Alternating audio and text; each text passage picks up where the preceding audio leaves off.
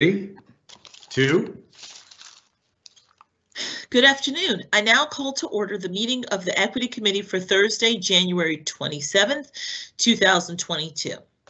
In accordance with the Board of Education's amended resolution approved at the October 13th, 2020 board meeting, in the event of a medical or health emergency related to COVID-19, the board chair, in consultation with the vice chair and the superintendent, may declare that a board meeting or a board committee meeting be held remotely in its entirety without the physical presence of board members, or in a hybrid manner with only some individual board members participating remotely, subject to the establishment of a mechanism that would allow each board member the opportunity to fully participate in the meeting despite not being physically present, and that would allow the public to also remotely attend those portions of the meeting that are open pursuant to the Maryland Open Meetings Act by being able to listen and or view those portions of the meeting. As a result, today's Equity Committee meeting is being held virtually and broadcasted through Microsoft Teams Live on the BCPS website. In order to efficiently conduct this meeting, all voting items this afternoon will be done by a roll call vote. Board members will say their names before making and seconding a motion as applicable, as well as when requesting discussion on an agenda item. Ms. Fass, please call the roll call of board members to determine the presence of a quorum of the committee. Ms. Scott? Present. Dr. Hager?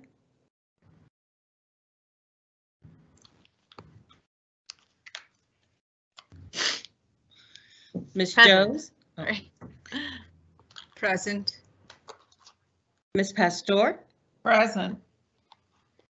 Ms. Rowe? And Mr. Thomas? Okay.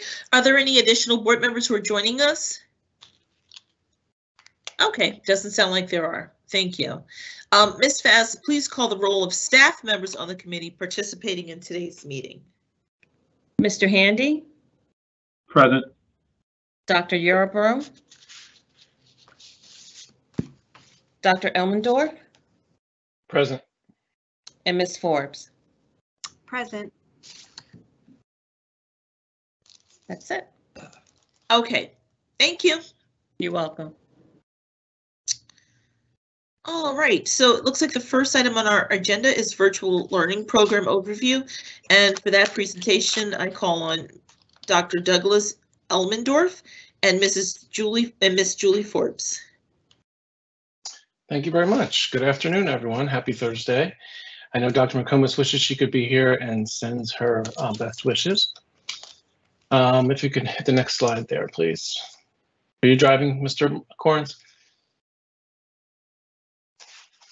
All right, good afternoon.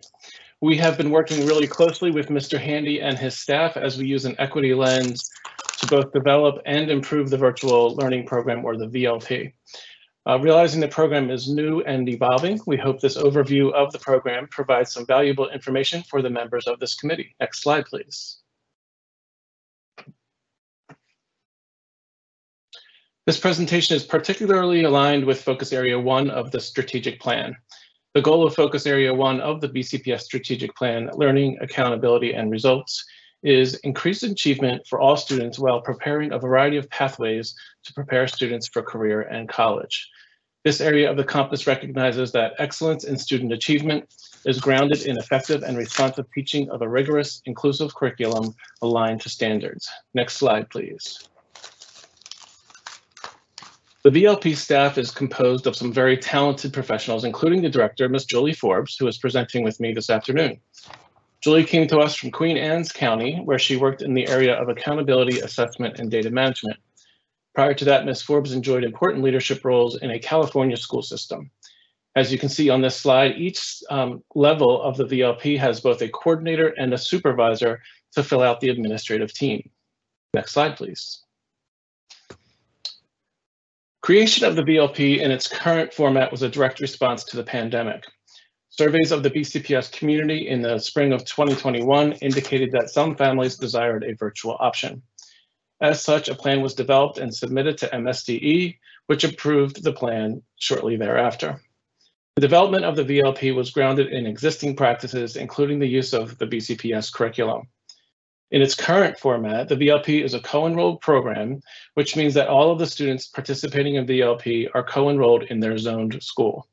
This partnership allows for students to participate in sports and extracurricular activities, and also helps to facilitate logistical needs like test administration and materials distribution. There were ultimately 3 enrollment opportunities for the virtual learning program. Feedback from the BCPS community initiated an extension of the original deadline from June 1st to July 1st. Then, in response to the Delta variant, we implemented a process in which families could make a request for co-enrollment. Much like the medical exception that is housed in the special permission transfer process of policy and Rule 5140, families could submit medical documentation which was considered along with the Office of Health Services in making a decision on co-enrollment. That opportunity concluded on September 30th.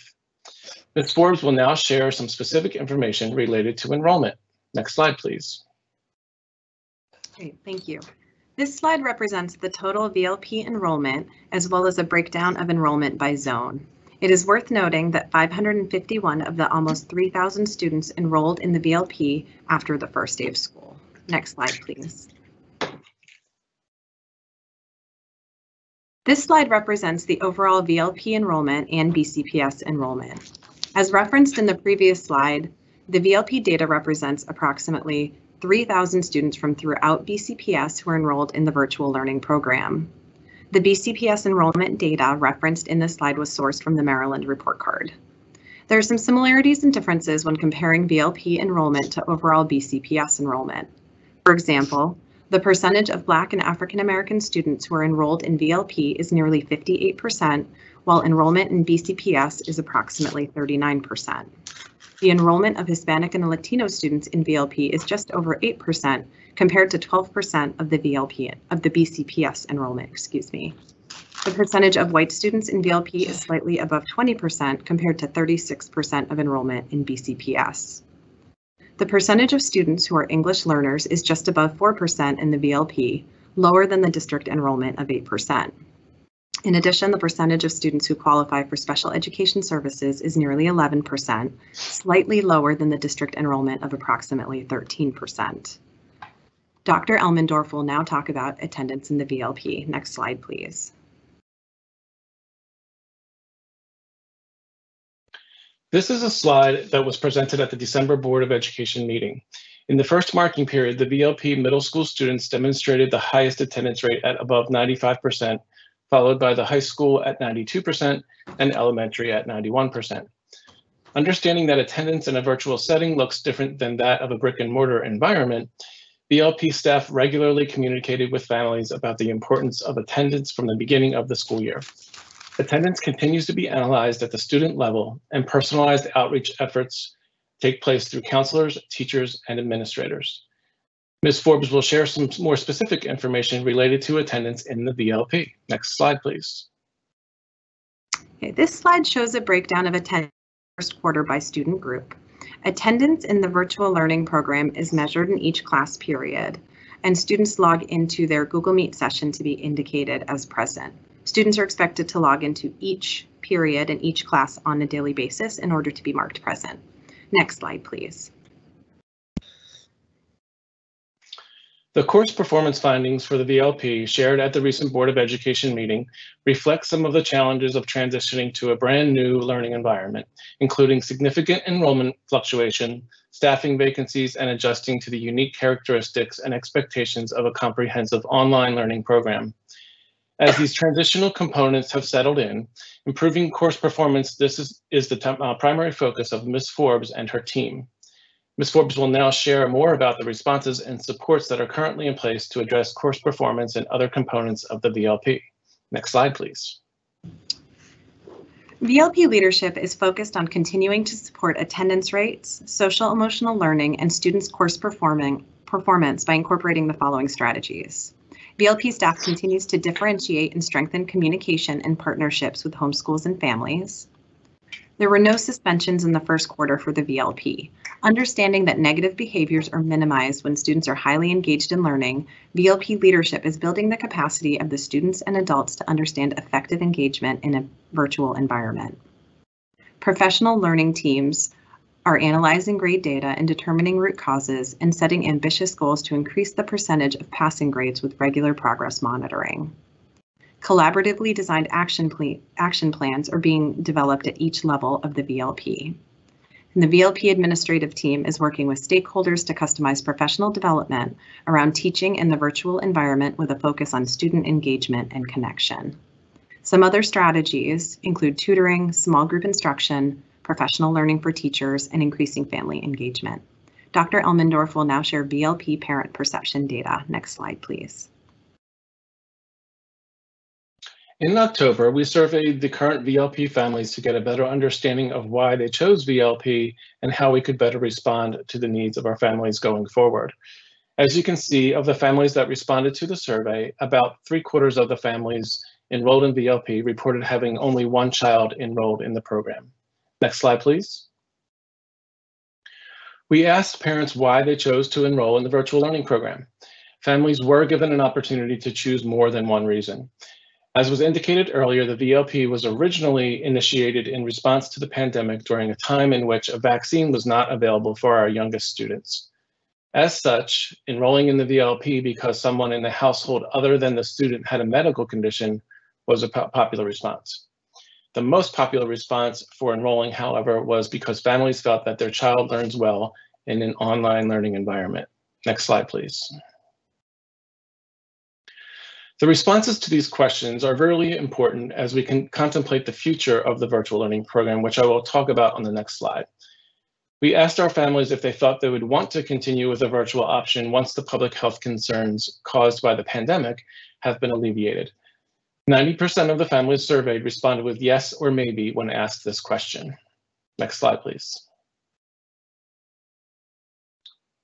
While this presentation is primarily focused on the current virtual learning program, we want to share a little bit about what we have been doing in an effort to determine the best path forward for the virtual learning program. In addition to a literature review, we conducted surveys and focus groups with various Team BCPS stakeholders. We also met with 10 other Maryland school systems and a few offices within MSDE, as well as some out-of-state school systems.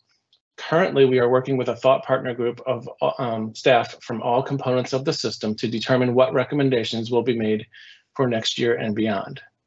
Next slide, please. Thank you for your time. Oh, great, thank you. And board members, oh, I'm sorry, Mr. Handy, was that the complete presentation? Yes, yes. Okay, sorry, I didn't want to come in there if that wasn't it. So thank you for that. That was very informative. And if any questions, please, board members, put your questions in the chat, and I'll start off. With the virtual learning, I know you spoke about it, but I wanted to know a little bit more. This is Ms. Scott speaking. What were some of the main reasons? Could you expand on those as far as why students were choosing virtual learning as opposed to coming in person? What were some of the main reasons that you were hearing? That's my first question. Sure. If whoever's doing the slides could go back to, I think it's slide 13-ish. There we go. The next one, sorry.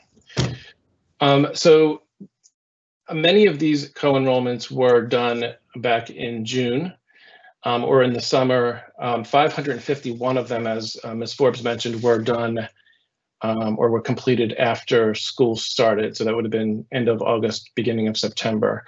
So just some context to the reasons, because this after everyone was enrolled in October. So these were the reasons that they were given as choices.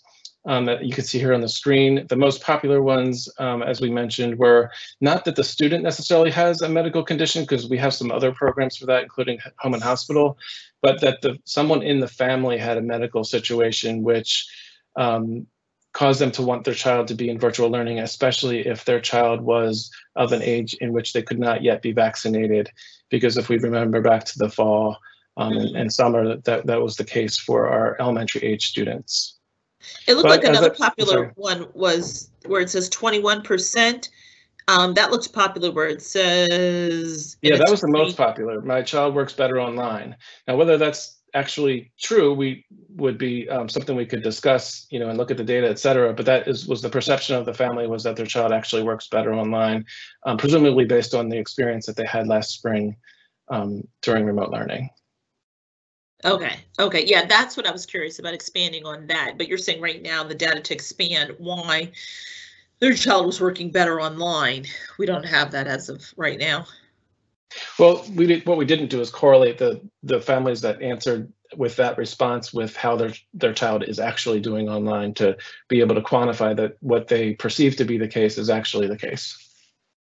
Got it. Okay.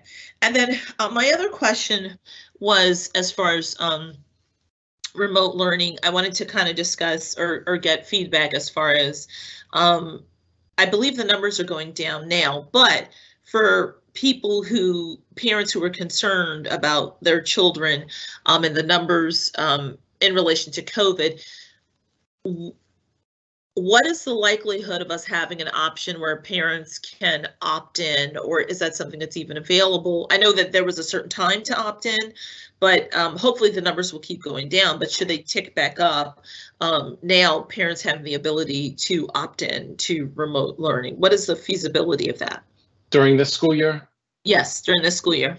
Yeah, so what we thought might happen, backing up to the fall, is we thought what might happen was that when a vaccine became available for our younger students, that enrollment especially would decline significantly or decrease significantly. That didn't happen, and qualitatively we can tell you that students had relationships with their online teachers and with their administrators, and were thriving in the online environment, which is why families chose to, even after their child was vaccinated, to stay in the online program. And because of that, our enrollment is still very close to where it was in the beginning of the school year, and continues to stay pretty consistent. There hasn't been enough of a decrease in enrollment to warrant opening up additional seats for enrollment at this time. In-person enrollment, has it been a decrease enough in-person, or I guess a request to decrease in-person enrollment? You're saying to open up virtual. Right. I'm sorry, I didn't say it clearly. So there the enrollment in the virtual learning program hasn't changed significantly to warrant opening up seats in the virtual learning program. Okay, and then my last question is that I know that hopefully we won't have any more, but considering the weather, I just wanted to know if there had been like a formal request for ruling on a virtual school day approval, or approving virtual school days in lieu of snow days. There's probably someone better that can answer that question. However, what I do know is that currently MSDE has not approved us to be able to do that, is my understanding, but that there's some conversations in the works to explore that as a possibility. That is my understanding. And would that go to the state board? Right. My understanding, and anybody who's on this call can correct me if I'm wrong, but my understanding is that MSDE has not come to a point where they would approve individual school districts to be virtual for an inclement weather day. But that, so would that we're be having something conversations about specific to BCPS, or would it be? I think that's a state decision, statewide decision. Would we have to request that, or? I'm not sure. I'm not sure if it would be retroactive after we had the virtual day, if we request it as a day, or if it comes before that day happens.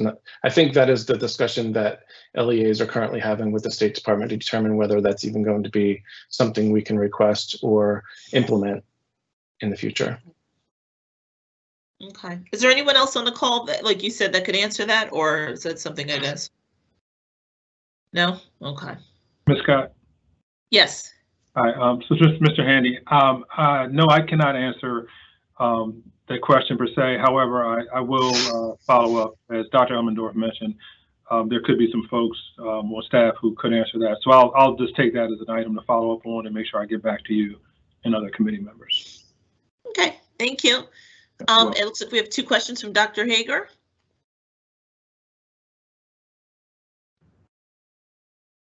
Sorry, I'm having trouble with my computer. I'm in my office downtown. Thank you for the presentation. This is really great. I ended up adding a few additional questions, really easy ones though. So I don't recall you saying this, but how many LEAs in Maryland are doing a virtual learning program this year? I think at one point, and maybe still currently, all of the school systems had some type of virtual component. And then some of them had, in our discussions with different LEAs, have modified their programs to respond to the different metrics. But I believe that every school system with the, I think perhaps Carroll County didn't have enough interest to run a virtual program, but I think most or all of the other systems had some type of virtual program. They each had different criteria, and enrollment numbers were varied greatly between and among districts and systems as well. Yeah, I'd heard that the number did not offer anything, and I was really surprised by that. But it could have been, the wrong source of information. So, but I would be curious, like you said, now as you move forward, how the other districts do and things like that. So I know, and Ms. Forbes can talk to this more specifically because she came from Queen Anne's, but there is a consortium of schools, for example, in the Eastern Shore area, where they all kind of join together to be able to access some online learning. So it's not individual systems that have it, but they join together because of the size of those systems and access some online learning as a consortium. Oh, that's interesting. Thank you. And if a student was had some degree of specific accommodations, some students were not allowed to do the virtual learning program. Is that correct?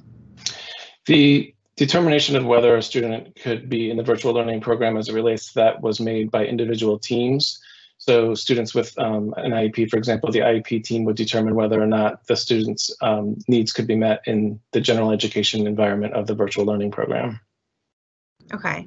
And I think you may have showed this at this board meeting the other day, but are the demographics of the students that are enrolled in VLP similar to that of the county as a whole?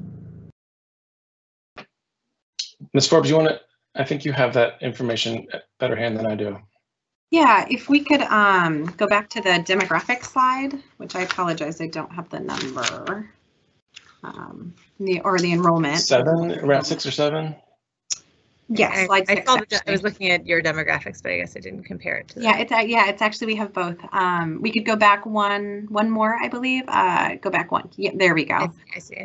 Yeah, and so this one captures, and there are some differences between the overall VLP enrollment and the enrollment of the district. And some of those are, let's see, I can actually bring up some of my notes again. So, and I can review that real quick. So, for example, the percentage of Black and African American students who are enrolled in VLP is nearly 58% compared to 39% of enrollment in BCPS. The enrollment of Hispanic and Latino students in VLP is just over 8% compared to 12% of the BCPS enrollment. And the percentage of white students in VLP is slightly above 20% compared to 36% enrollment in BCPS. And then when we look at the student groups, the percentage of students who are English learners is just above 4% in VLP, while the district enrollment is 8%. Special educated students who qualified for special education services is slightly different, about 11% in VLP, while the district enrollment was approximately 13%. And for these slides, I used the data from the most recent public data from the MSDE report card for the county, while the VLP data is pretty current. So. Okay, and have you looked at those categories of why kids chose VLP? And then if there were demographic differences within the reasons, thinking that we could use that data to address some of the root causes for why kids feel that they need virtual learning? Just thinking, I don't know. Well, we didn't ask for student names when we did the survey to determine why folks wanted to be in the VLP. Okay. Yeah, that was an anonymous survey. Okay, that makes sense. And to that end, the social and emotional reasons that kids choose this, is there a home and hospital option for kids with social emotional concerns about being in person in school? So would that also kind of fall under the home and hospital? Yeah, so that's definitely separate. Home and hospital is up and it has a virtual component right now and will likely have one for the foreseeable future. So a student who qualifies for home and hospital, that could happen anytime during the school year. And with medical documentation from a licensed psychologist or doctor that indicates that need. It's evaluated by the Office of Health Services, much like the medical documentation for the virtual learning program, but that student could access home and health hospital through those services. And then that's typically a temporary measure to help the student get back into in-person learning, whereas the virtual learning program is what we would consider a full-time virtual option. We would hope that students would stay enrolled for the entire school year. Okay, thank you. And I'd love to see that lit review when that happens. I thought you might say that. Thank you. Thanks. Thank you for that. Next, we have Ms. Pastor. Thank you. Thanks again for this presentation, very helpful. When will you do a follow-up survey? This one was done early on.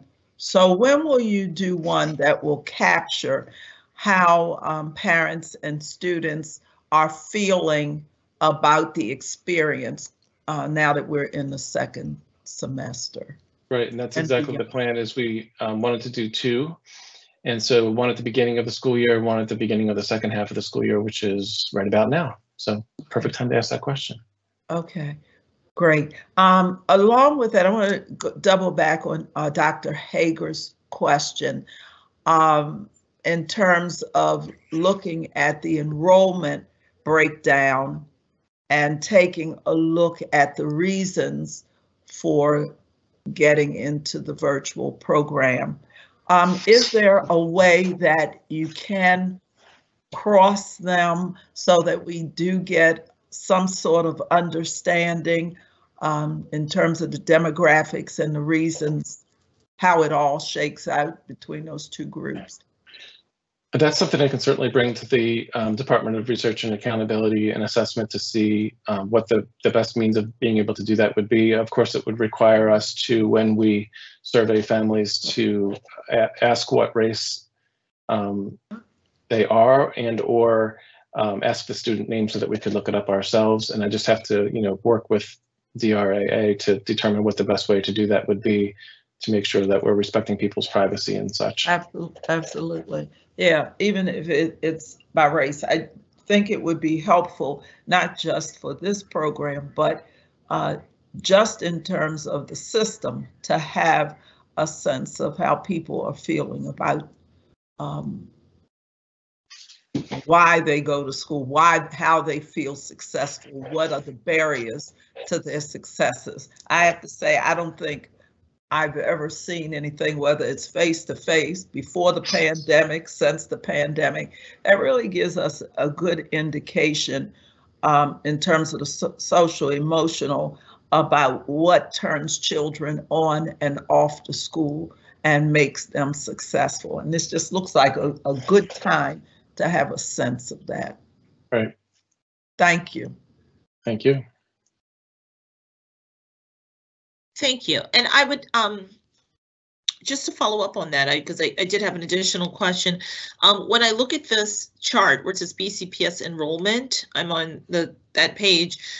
The number that's the most stark is where it's 39.40% African American or Black, but then 57.62% are opting to enroll in the VLP.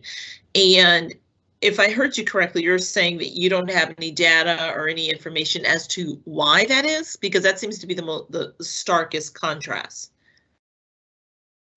Yes, so we did not ask our students, well, we asked the students why, or we asked the families why they enrolled in the VLP, but it was an anonymous survey. So we did not, when students enrolled back in June and July and even in September, they did not have to give us a reason as to why they were enrolling. I'm sorry, in September they did, they had to have medical documentation, but never did we ask them why they were enrolling, when they were just enrolling back in the spring, which is what most of these students are in the VLP as a result of self-enrolling in the spring. And they were not asked what race they were or, what demographics are associated with their family. Yeah, but you have the demographics, so that, because I see that here where it says Black, Sure, African American, Asian, Hispanic, white. But I guess what I'm looking at is where it says the West zone is 1,046, and then East. It looks like those are the two zones where you have the majority of children in the West, and the East zone, where you have the majority of the children choosing to enroll virtually. And I guess I would like to know, why are they choosing to enroll virtually as opposed to coming into school? I understand because I'm in the West Zone, so I've spoken to parents, and I know that there's the fear or concern as far as COVID-19, fear of exposure, some of the things you talked about. But what I want to make sure is that we are aware and looking at if there are any other concerns that may be out there, or any other inequities that are making families choose to do VLP enrollment. So when we did ask families why they chose to enroll in the VLP, we did give them the option of answering other. And so we have some and they could explain what the other reason was. I do, have some qualitative comments I can certainly share as a follow-up to this committee meeting with you, but I can tell you that the qualitative comments in the other category were very much related to some of the ones that from which they were able to choose, but they wanted to give some context as to why they gave that answer. Can you share some of that context? What was it? I can certainly share that as a follow-up. I don't have the results here in front of me right now, the qualitative results in front of me, but from what I remember in October, looking at the qualitative data, people would be specific about why, what is going on in their family medically, or if they chose bullying and harassment as their reason, they clicked other, and then they would give an explanation as to what type of bullying was happening in the schoolhouse that compelled them to choose that option of virtual learning. I didn't see bullying. Okay, so that was a concern. I didn't know that. That would be, that would be good to follow up on to know, because I'm from looking at this and hearing, I'm assuming it's COVID related or someone, in the household that may be ill, but that's the purpose of this committee, to make sure that we do a deep dive, so that if there are other underlying issues or things like that, that we find out and we make ourselves aware of that. Right, so 7% of the respondents were bullied. Child was bullied or had a negative experience in school was one of the choices, and there was a 7%. Okay. Were there any others, or was that it was either COVID or bullying? Well, we can go back to that slide if you'd like. I think it's around slide 12-ish. After attendance. There we go. So they had those are the choices they had. Got it. Okay. All right. Yep. Thank you for that. Looks like Ms. Pastor has additional questions. Yeah, it goes with the same thing, just piggybacking on what Ms. Scott just asked. I just think that understanding what the other, if you will, is very important, especially in terms, as she pointed out, to this committee, because I suspect that they are those who saw some level of respite in being able to do it virtually in terms of comfort or attention for their children. And this is just such a good opportunity to not only serve as a barometer for virtual, but to get some inside information about what are the barriers that our children have when they're in school. Because in saying why they want to go to virtual tells you a lot about what some of those barriers are in the schoolhouse. So this won't be forever, but the schoolhouse will be. So yeah, that specificity about which Ms. Scott was just speaking, and what I'm saying, and I think what Dr. Hager's questions had to do, really are going to give us some insight long beyond this about how we better work with our children in school and what kinds of services they need in school. And we know that there's some misconceptions about who does the bullying and who the victims are. This will give us a good sense in light of the demographics, so that we can really get to some things as to those concerns. So let me ask you this then, considering what you're stating. Now that we're getting ready to roll out yet another survey, clearly we're asking them why they enrolled in the VLP. Are you asking them that we would have some type of demographic breakdown that is associated with the answers to that question? Are you suggesting maybe we add additional questions? You have suggestions? My suggestion is Yes. pretty much both, that it becomes as much as possible even more specific. If you say bullying, I mean, that really can have a wide berth. See, some Right. children get bullied by staff in some cases based on any number of things, or they have that sense of that. So yeah, just giving folks an opportunity to share what the areas look like. What does bullying look like? What does it mean when you say, what was the one I just saw? Anxiety. Anxiety or social emotional. See, we keep saying social emotional, but really, what does that mean? What does that mean to the children? What are the things that give them that anxiety? To ask that question, that's a new question. What causes the anxiety for you as a student? Parents, flexibility for family schedules, activities.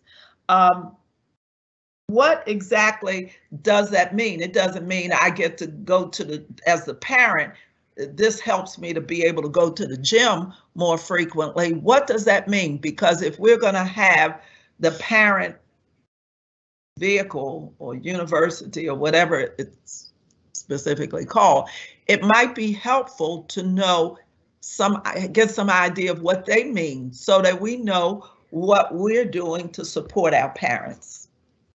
Okay, thank you. That's good information.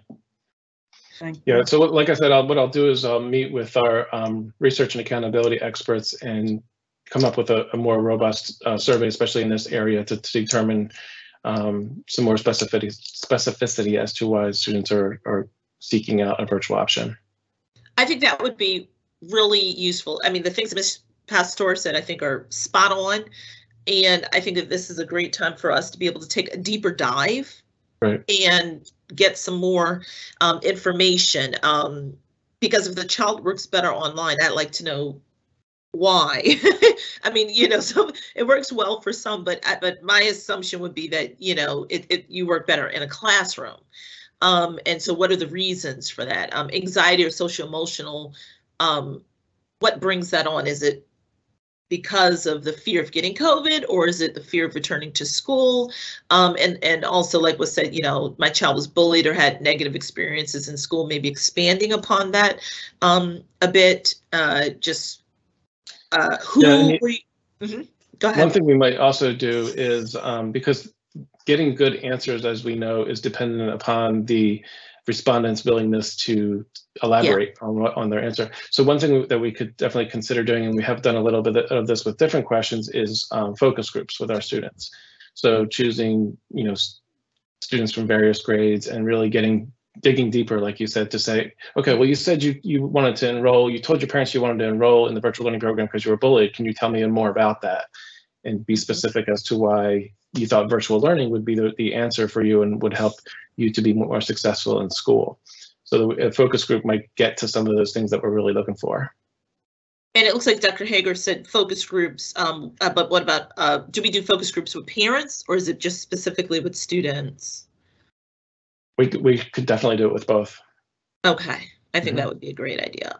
And then I'm not sure how long something like this would take, but I think that would be great. And then maybe bring the results back and present it at our next equity committee meeting. If not this one, then the one after.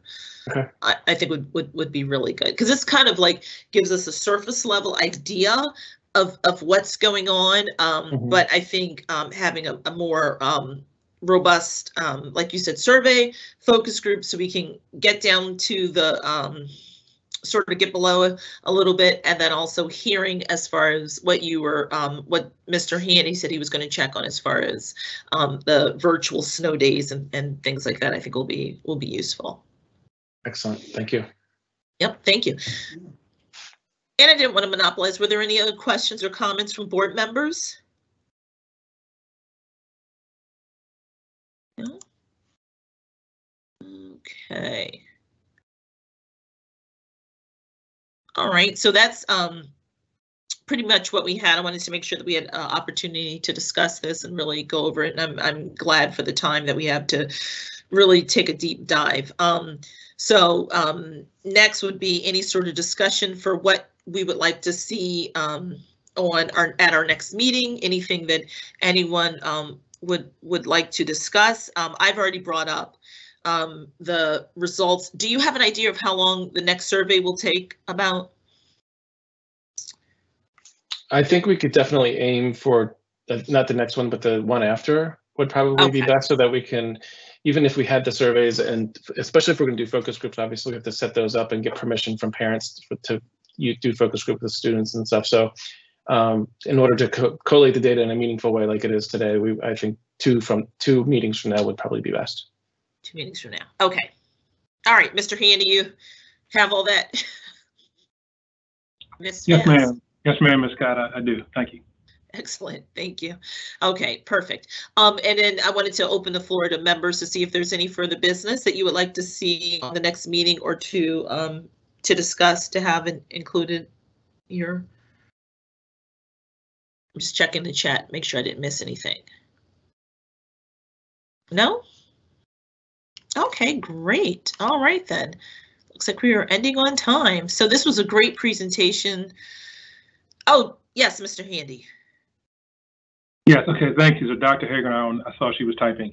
Right, just want to mention as far as our next meeting, so for February, we do have the presentation that Mr. Thomas had requested around our support for our LGBTQ plus student population. So we have staff working on that for February. We also had a request for the CTE program location. And really judging by, and I really appreciate the rich discussion we've had this afternoon. So I'm thinking about maybe having the LGBTQ plus scheduled for our February meeting. Okay. And then perhaps when Dr. Elmendorf returns with his team for March to follow up on discussion, that might be a good time to include the CTE. But I'll make sure we plan it out just to give enough time for the discussion. But just wanted to recount what we have for our next 2 meetings so far based on committee input. Got it. Ms. Scott and yes, Mr. Handy, will that February presentation include some demographic information for them as well, in terms of how many are doing virtual, why some of the same things we got here, but more specific to the LGBTQ plus, or does that not register? I would like, if we're looking at that presentation, to have a sense of how many chose to go virtually as well, and if there were any mitigating circumstances to that end.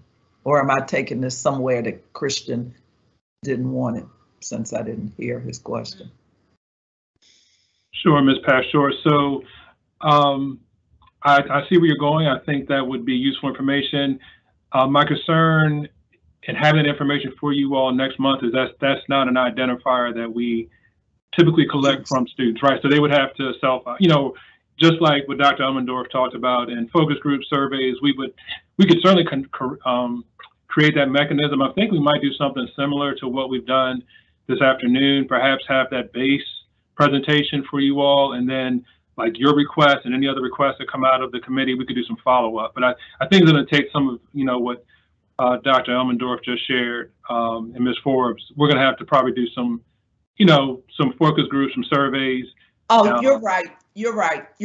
Forget that. Yes. Because that was not in the initial concern in terms of going to that. So maybe when we do the broader one, as we were talking about, Dr. Hager, Ms. Scott and I were talking about what are the reasons, if that crops up and the one for March or April, whenever that comes up, that'll be fine. So disregard that. Yes, right, because that would not have been a part of the initial questioning to come into that. So you don't have any frame of reference. Disregard, but it might come up as one of the reasons under social emotional when we're doing the larger survey, the next survey, etc. That's fine. I'm good.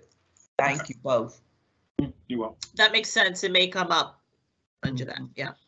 Good point. I have a question kind of related to the conversation for next month. We don't collect LGBTQ plus data at the student level, correct? That's only from the YRBS data as a system.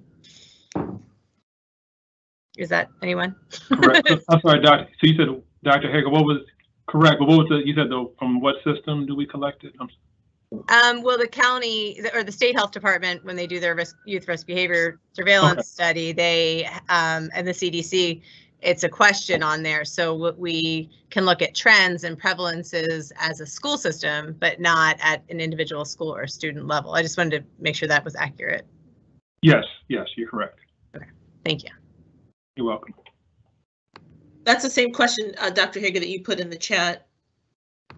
Yes. Okay. All right. Okay, I got you. Thank you. Got it. Okay. So that will be presented at the next meeting or the meeting after? Christians. That would be our next meeting, the February Our next meeting. meeting. Yes. Okay. Great. Perfect. All right. Were there any other questions, or did anyone else have any other suggestions for our next meeting? I'm looking forward actually to the survey and and to the feedback. I'll be very curious to hear that. Great. Okay. Is there any further business? Okay. So since there's no further business, then our meeting is now adjourned, and I thank everyone very much for their time. Great. Thank you. Yeah. Thank you. you. Thank Bye-bye. you. Bye.